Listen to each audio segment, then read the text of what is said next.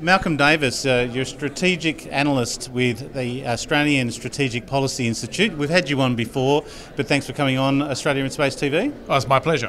Malcolm, we were off camera talking about the scope of the work that you do, national security, defence and also space. You were just on a sort of national security and space panel session here in Canberra at the Space Industry Association of Australia's Southern Space Conference. You mentioned space control, the current strategic operational environments for space assets, and also AUKUS. Maybe an overview. It's a hard question to ask you, but your current state of play, I suppose, within the operational strategic context and the challenges that you see? Look, I think what we are facing is the prospect of intensifying major power competition between China and the US, between Russia and the US, that could potentially escalate into major power conflict. There's a number of flashpoints around the world. Obviously, we were all watching what happens with Ukraine, the potential risk of escalation there. But, you know, in the Indo-Pacific, it's Taiwan, it's the South China Sea, it's the Korean Peninsula, and obviously Middle East as well, in terms of the potential for escalation there.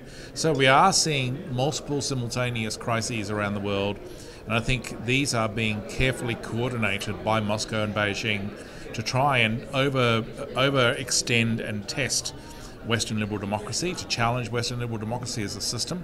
So it's part of a global conflict that we're facing that's in the early stages, and space obviously is an important operational domain in that regard. Yeah, you've talked about also the terminologies around the militarisation of space, also the weaponisation.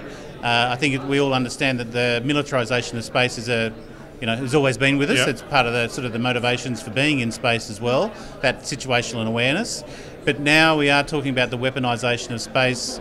The Viasat attack just prior to the invasion of Ukraine by Russia is an operational tactic, I suppose, and somewhat a weaponisation against space assets. Where do you see the US versus its adversaries like Russia and China? They've done ASAT tests themselves, but do you find it's sort of a balance, and where do you find the situation? Who's got the upper hand, I suppose, is the question. I would have to say that it's China and Russia that has the upper hand at the moment. The US has obviously a nascent anti-satellite capability. As you say, they tested these during the Cold War. They've developed more sophisticated systems since then, but they've held off actually operationally deploying these things because the US and its allies and partners seek to try and ensure that international legal means and diplomacy prevent the Russians and the Chinese from going down the path of space weaponization. I have to say that hope is fading. I think you are seeing China and Russia moving much more aggressively towards space weaponization, even to the point of Russia developing a nuclear weapons-based anti-satellite capability, which would be a direct and deliberate violation of the 1967 Outer Space Treaty if it's deployed. Yeah. So I think that what we are facing is a prospect where in the future space is highly contested. It's a warfighting domain. We understand that the Chinese and the Russians in the next war will try and attack our critical space support from the outset or even prior to the outset of a war. So the first shots of the next war may be fired in space. The signal that sends to Australia and our sovereign capability to launch our own satellites. We don't even have our own satellite, let alone that, but the signal that should send to us, we're sort of moving into an era now where Australia will have launch capability and does, but in terms of an industry, it'll be there. But the environment to be launching satellites rapidly is a long way away. Maybe a time frame or the importance of this, just from the observations that you have? Well, I think we're probably within 12 months of seeing the first Australian launch of an Australian satellite on an Australian launch vehicle from an Australian launch site. Yep. Gilmore Space is probably leading that effort. They're moving towards their first launch out of Bowen. I think in terms of more general space launch capability, you're seeing 3 potential launch sites: Bowen, obviously in Queensland, Nhulunbuy in the Northern Territory, and Whalers Way in South Australia. So we do have the beginnings of a sovereign launch capability. And I think that the challenges that we're facing in terms of a contested space domain mean that Australia is thinking in a far more sophisticated manner and more mature manner about space than it used to. We're now recognising the importance of space as an operational domain in its own right. We've established Defence Space Command.